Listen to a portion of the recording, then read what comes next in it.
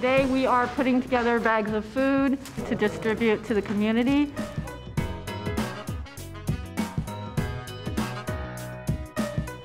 We're providing food for the seniors and those who are in need.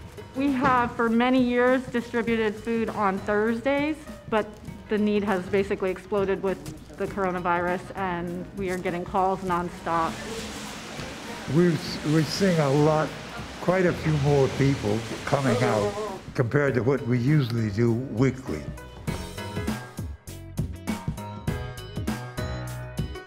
Councilmember Gil Cedillo's office has partnered with us to provide hams for families.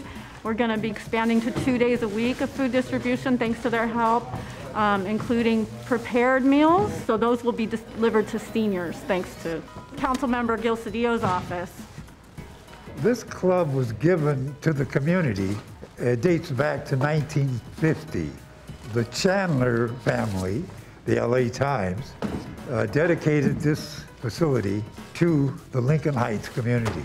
And it's been a blessing, and it's as it was and it still is. We're putting all the safety precautions in place with the distancing.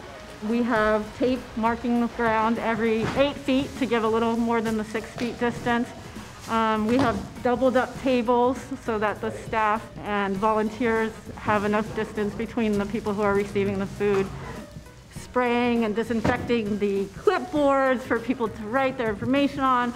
We have disposable little mini pencils, and we're making appointment times to slow the flow of the lines.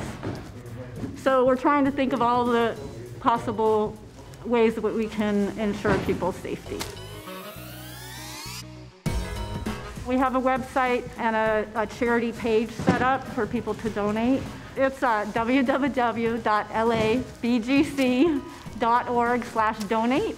After we are all past this current situation, we're looking forward to having all the families come and be a part of the Boys and Girls Club.